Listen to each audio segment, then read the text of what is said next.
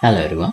So here is a demonstration of my old fire propagation system implemented about a couple of years ago, and now I have updated this system to use Niagara data channels. So this is much more efficient in terms of performance, because since we are using Niagara data channels, there are no multiple Niagara systems, particle systems spawned as fire propagates. It's just only one system, but these particles are spawned depending on where we need to show them.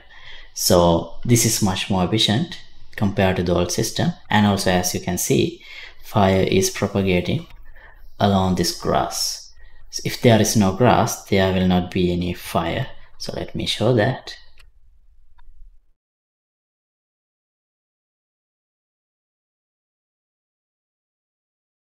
Now here in this area we can see fire starts, but it's not propagating outward into the areas where there is no grass or anything to burn. Yeah, and this system can propagate fire into the trees as well here. But as for trees, I'm still relying on the older system. I will update this also to use with the data channels in an upcoming episode.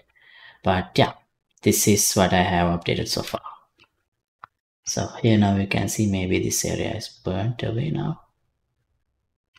Yeah, so it did propagate up to some level. Tree is almost burning, and here it's propagating over here. Okay, so to give a quick overview on what is done here, this is my fire Niagara system, and here we have this NDC spawn, a scratch pad.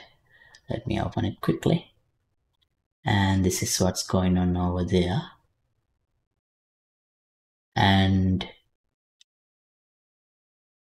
the other scratch pad module is this. Basically, they are communicating between the data channel, what we write into data channel, and get it into the Niagara system. I have explained that process in this video, Niagara data channels quick start. Basically, that's the same thing I am doing here for fire and fire smoke particles to spawn. And also, I implemented the original fire propagation system as a part of this virtual texture series I did. So here you can see there are two parts where we originally implemented how fire is propagated in the world, and then here how it propagates into trees as well. These trees are not static meshes, they are foliage. And also, as always, you can download the project file of this project and all other thousands of projects I have done in my channel from my Patreon page. I'll leave links to everything relevant in the description below. And let me know if you have any questions in the comment.